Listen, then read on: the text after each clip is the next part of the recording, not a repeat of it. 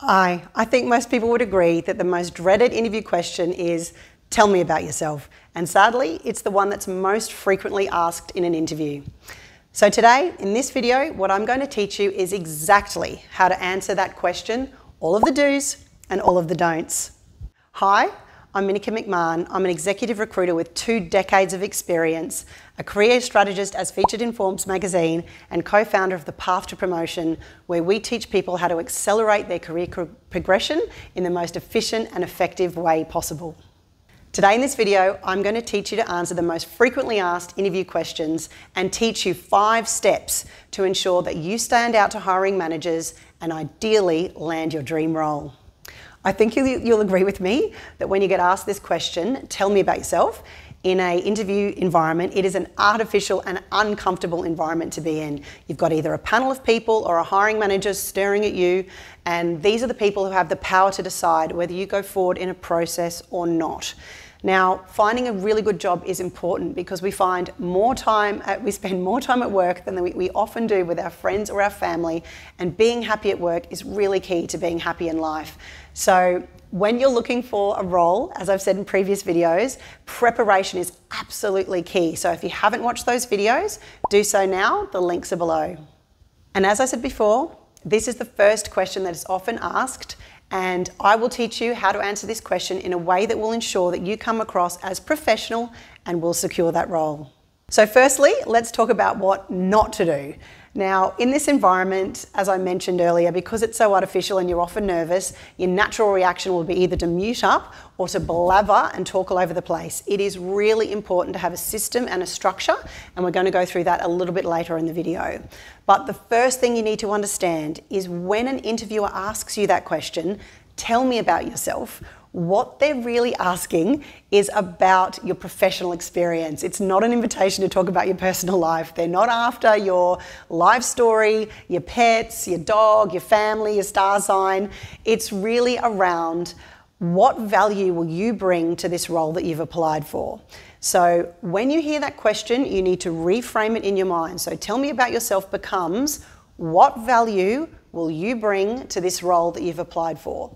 Now, I'm going to repeat that because it's really important. Reframe the question to, what value can you bring to this role that you've applied for? Now, one of the biggest mistakes that I see candidates make, and I see it over and over and over again in interviews when they're asked this question, is to talk about what's in it for them rather than what's in it for the company. I'll give you an example. Here's one that happened reasonably recently, and it was for a very senior marketing management job, and the candidate started with a really great example of how they built this great marketing consulting business, and they were talking about the various clients and the various industries that they were working for, and they were talking about providing strategic marketing advice, and that was all great. But then they said something along the lines of, you know, I'm really sick of writing strategic plans and not being the person to implement them. So I want to be the one who's the client and I want to see my plans through. Fine so far.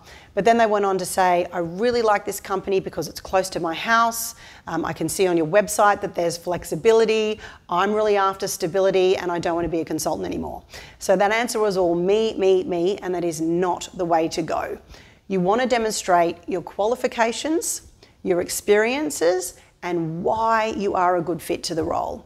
And remember, the hiring manager or the interview panel has already seen your resume or read your cover letter, so you don't want to just regurgitate your resume point by point. What you want to do also is not start from school years and then tell this big long life story of your professional history because it's often too long. So buckle in. I'm about to launch into the 5 key steps on how you can answer this question in the best possible way. So step number 1, tell your experience and professional background in a story. Now, you want this story to be compelling, you want it to be engaging, but more importantly, it must be relevant to this particular role. So in the previous video, I taught you about the level of research you should do when preparing for a role, and that also should be applied here. So if you haven't seen that video, do it now, the link is below. So what you want to do is give a snapshot of your work history and experience, but linking it to how it's relevant to the role. Describe the company that you worked for, describe the role that you had, and then outline your key achievements. You also want to outline responsibilities for the position. For example, Let's say that you started your career as a property analyst and now you're a fund manager and the role that you've applied for is for a listed property fund. What you want to do is outline your experience of research and analytics and how that would be applied to this particular role. You might say something along the lines of, during my time at XYZ, I analysed these types of assets up to the value of $100 million, and it was for both acquisitions and disposals. What that taught me in that role was, insert relevant experience, and how that will be relevant to this role is, insert, and then given my performance and achievements, and then outline those achievements, I was promoted into the role of junior fund manager. Now in this role, my responsibilities included, insert responsibilities, and you want to do this for every relevant role up to your current role. Note that I say relevant roles. Don't want to hear about your experience working at Woolworths at university. It has to be stuff that's relevant. Now, step number 2, you want to make sure that your mini stories are outcome orientated. A big mistake that candidates make in interviews all the time is they outline responsibilities that are really obvious. As an example, people might say, let's say you're going for a sales representative job and you've been a sales representative before. You don't want to say things like, as a sales representative, my responsibilities included managing geographical territory and selling products to customers. That's obvious. That's literally every sales executive of all time. So you want to make your answers as quantitative as possible. So let me answer that question again. You might say something along the lines of, when I started in XYZ roles as a sales representative, I inherited a customer base of 30 customers with an annual revenue of $600,000. After 12 months, not only had I added an additional 10 customers, but I had increased the average spend of the existing customers. My sales budget for the year was $680,000 and I achieved $873,000. So see what I've done there? It's quantifiable information as relevant to the role. You want to make sure you're outlining your major accomplishments for every role. So what is a major accomplishment? An accomplishment is when you increase revenue, when you save costs, when you increase outputs, you make systems better, or you add to profitability in any way. So for every role, try to include at least one major accomplishment and then try to link it to the job that you've applied for. Right, step number 3. As much as possible, try to demonstrate your understanding of this role. Now, if you've gone through this job through a recruiter, you need to have grilled them to the nth degree about what the key deliverables are of the role that the hiring manager wants you to deliver. Again, I do cover how to do this in my how to prepare for an interview video. Make sure you watch that. It's time to acknowledge to the employer now what they're looking for and then link it to your skills. For example, going back to the fund manager example, you might say something along the lines of, I understand that in this role as a fund manager, you do need to prepare reports for shareholders because this is a listed fund. Whilst I haven't worked for a listed fund before, in my role at XYZ, my governance and reporting experience included, insert, and then you want to talk about your transferable skills there.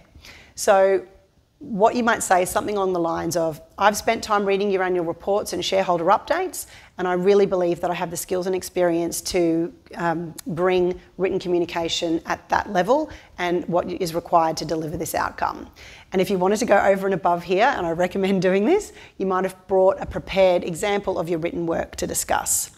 So what this does psychologically as well is it tells the panel or the interviewer that not only are you aware of your skills and experience as it relates to this role, but you're also aware of any gaps and you've identified a way to ensure that you're going to mitigate those. This level of preparation, this level of awareness will set you apart from your competitors and your peers. Step number 4. You need to tell the employer why you're interested in the role. And again, not about me, but this is the piece that most candidates miss. So what you really want to do is make sure that the employer really understands what brought your attention to the role, why you applied for it, why you're interested in it, and how you think you can contribute. For example, you might add, due to my strong background in analytics, then moving into a fund management position, I feel like the next obvious step in my career progression would be to work for a listed fund. I'm really excited to work for this organisation because of these types of assets, insert, not only because of the portfolio, but also because of the research I've done in the company, the values, which I feel are aligned with mine, and that's led me to be really excited about this opportunity. I also love it when candidates at the end of this question make sure that there's nothing that's been missed. So, for example, you might say something along the lines of, that's the summary of my skills and experience to date as it relates to the role. Is there anything else you'd like to know about or anything that you think that I've missed? Generally, a panel or an interviewer smiling and nodding, their heads in agreement will tell you that you've hit the mark if you followed this structure. The reason many interviewers ask this question right out of the gate is they're actually wanting to see your presentation skills and understand how prepared you are. So in this regard, I actually understand why it's a very frequently asked question, because they've seen your resume, they've read your cover letter to the point where they've decided that you have skills and experience that are interesting enough to invite you to an interview, and now they want a taste of the real person. So you may have already been Googled, your social media accounts might have already been looked at, but even if they haven't done any of that, what they're really wanting to do is see the difference between your written work and your presentation skills. So you'll probably see that they're holding your resume in your hands and they're looking at you and they want to see who you are as a person and how you can communicate.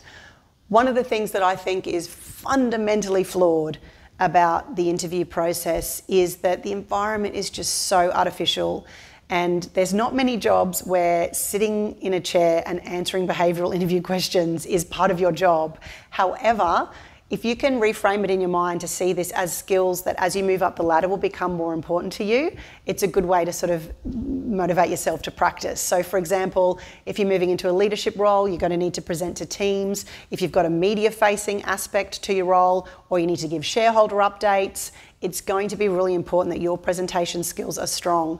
So think of this time as preparing for your interview as a way to develop your leadership and communication skills, and you might find it a little less daunting. One of the things I'm really grateful for as a recruiter is in the first few years of my recruitment experience was that I was recruiting senior sales-based roles, and let me tell you, salespeople all can sound really good. They're very good at presenting, but only a few people are really top performers. A lot of people are talk and don't walk the walk. And then when I changed firms, I started recruiting in areas that were primarily technical in nature. So lots of engineers, people from construction backgrounds, and places where typically introverted people are drawn to. And what I learned very quickly is that the best interviewee on the day doesn't always translate into the best employee, but the reverse is true. If you can't perform well in an interview, you're less likely to get a job that you're really interested in, which is the whole reason why I've made this video for you. Now, the other thing you need to remember is that even in highly technical roles, you still need to interact with people, whether that be internally, whether it be with clients. And so presenting on a topic that you know nothing about is pretty unfair. What better way to assess someone's presentation experience than to ask them about a topic they know a lot about themselves? So in that regard, I think it's a fair enough question. But what is your interviewer actually interested in? So in addition to the content, which we've already covered, they want to see that you can speak without stuttering and flipping all over the place. They want to see how you're going to fit in with the team. They're going to want to see your communication styles. Are you charismatic? This is really important with regards to leadership roles. So this brings me to step number 5, which is practice. If you were going for an exam at university and you got one of the questions in advance, wouldn't you prep for it? Of course you would. So please, please, please do the same thing here. In all likelihood, you will be asked this question or something like it. So make sure you do your research and practice. Do your research and practice. So talk to your friends, talk to your dog, practice in front of your mirror, whatever is going to make you more comfortable. And you need to practice like crazy. You need to practice until your speech and delivery becomes second nature to you. It needs to be smooth sailing, and it's all about eye contact and allowing your personality to shine through. Remember that eye contact and smiling goes a really long way. If you feel comfortable to make a joke, please do so. Your reply needs to feel natural. So what you need to do is you need to practice until you can perform this answer to the question, but in a way that makes the interviewer feel as if you're just speaking to them and it's coming naturally. The last thing I will add is it is okay to bring notes into an interview. Please do not write a script, because picking it up and reading from it is one of the worst things you can do in an interview. Just bring bullet points of all of the key things that you want to address. One of the things that will help you is it's really great to refer to that at the end of the question and avoid you from leaving that interview feeling like, damn, I should have said this or I forgot to say that. So you can just refer to it at the end of the question and make sure you've hit all of your points. I've even seen a candidate, in fact, bring a presentation to the interview in the knowledge that this question was probably going to be asked. And so when the interviewer said, tell me a bit about yourself, this candidate said, actually, I was expecting this question and I've just prepared a little presentation if that's okay. And she handed around to the panel a table of all of the key criteria in the role and how her skills and experience were aligned, and then talked the panel through it. Needless to say, that candidate really got the job. So I promise you, if you follow these 5 steps that I've outlined today, you will absolutely stand out above your peers and competitors. What other interview questions are you keen for me to talk about? Drop me a comment and I'll make sure that the next video addresses these. I've really enjoyed making this video today, and if you've enjoyed it, please give me a thumbs up and subscribe, because it helps the overlords at YouTube know that the content is good, and it helps other people to find our content as well. We've also included some free resources to help you to get ahead in your career. You can download those at the top of our channel. It's our employee's guide on how to get a pay rise, a promotion, or more perks at work. I think you'll find it really useful. Thank you again for joining me on the channel. I'm Minika McMahon. Have a great day, and good luck with your interview.